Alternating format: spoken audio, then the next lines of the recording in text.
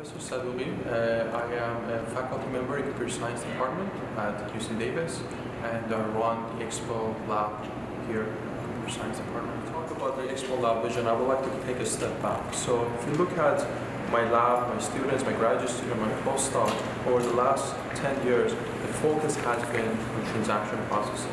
And what is transaction processing? The moment you do sales on Amazon or Walmart, you do any kind of credit card transaction, that's when the question arises, how do I efficiently execute transaction?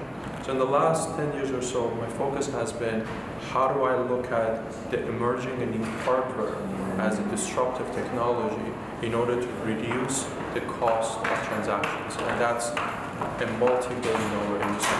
And so we looked at different mechanisms in order to exploit the modern hardware to not only reduce the cost of execution of transaction, but also allow other type of applications, such as doing the transaction while we do analysis, because it's not sufficient enough to just run transaction in an enterprise. It's sufficient for day-to-day job, but it's not sufficient to actually have a long-term plan for the enterprise. For that, you need analytics. So the question that we looked at, how do you do analytics and transaction in a unified way using exploiting modern hardware? So looking at that paradigm change of hardware in order to open up new opportunities. So that has been sort of the traditional focus of my research. But now there is a new shift again, both in terms of applications and the possibility.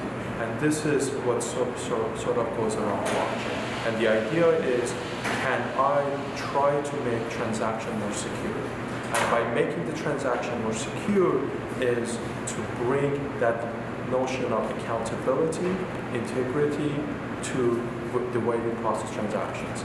And the sort of the fundamental ideas in the blockchain is, what if we look at the way the society runs today, it's democratic and decentralized. That is the cornerstone of modern society. So how do we exploit this new paradigm of decentralization and democratization in transaction?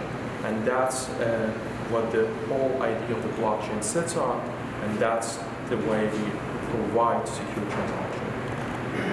And sort of give you a little bit more in terms of what the blockchain itself, and sort of a very basic term what it really means, is that if you look at sort of traditional, let's say, banking, you have your traditional bank. Each bank, every time you do a transaction, they have a ledger. So they write down in the ledger that the person X paid a certain amount of money to person Y. And now you have to trust a central entity to make sure that they keep the ledger up to date and accurate. So now the question is, in terms of in blockchain, what if we say every person in the society will have their own notebook, they have their own ledger, and everybody in their notebook write down that person X gave a certain amount of money to Y. So now, as a society as a whole, in a democratic and a decentralized way, we can keep track of every transaction, and we can ensure the integrity and the transparency of the transaction. So we no longer rely on a central entity. So we bring back the notion of a trust, we bring back the notion of decentralization, and it's all based on that democratic principle.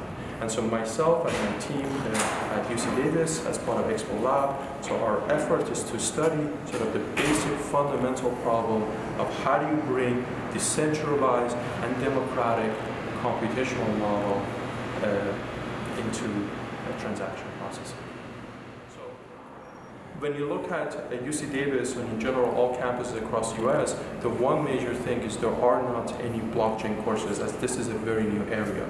So one thing that I have personally done in the graduate level, we have been developing blockchain courses for graduate courses.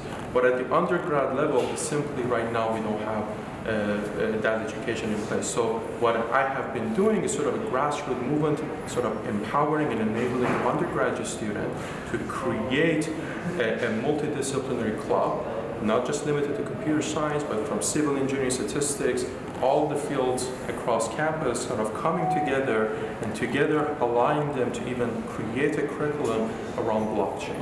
And so it's totally independently run by the student, and I basically serve as an advisor to them in order to understand what interesting technology about blockchain and allow them to create a project that is tailored to their own field. So what I see as the future of the blockchain database goes back to my philosophy of teaching and education. It is to foster creativity for our students. Doesn't matter if it's undergraduate or it's graduate.